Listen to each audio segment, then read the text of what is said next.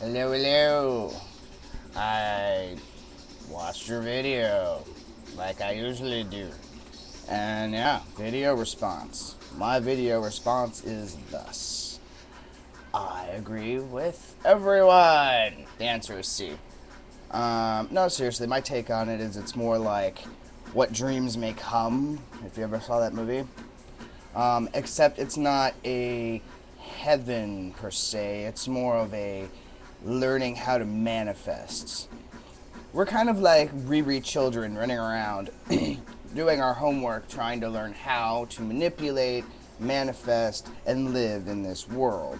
And then after we're done living in this one, we have to live in another one, and then another one, and then another one, etc., etc., etc., etc., until we have mastered for basically we do it over and over until we quit being Riris.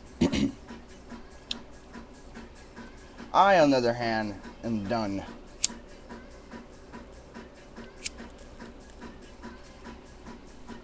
Not that per se I pray for death.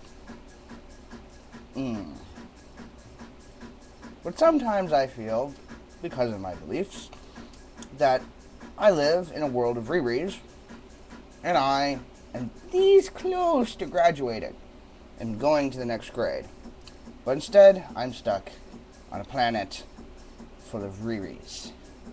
Very disconcerting. However, there are good people here that allow me to move through my incarnation without wanting to throw myself in front of a Buick. That and I have tobacco. Delicious.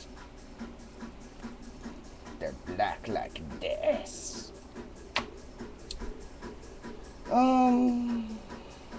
As for the All Souls thing, I kind of agree with that.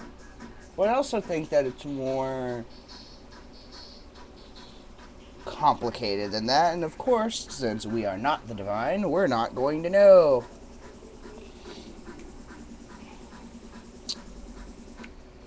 I think we get glimpses into it, which that's cool. I'm down with glimpses.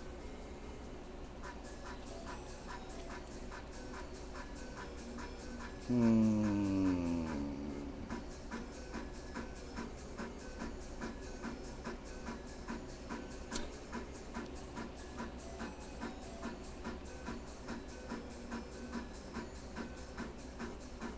don't know. I did one of those past life regressional things a while ago.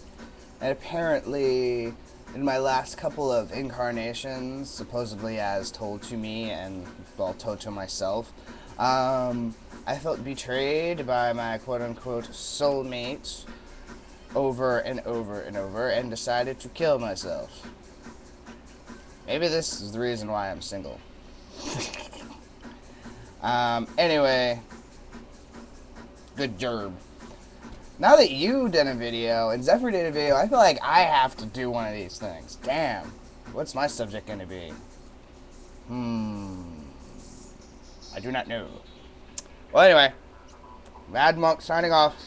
Peace out.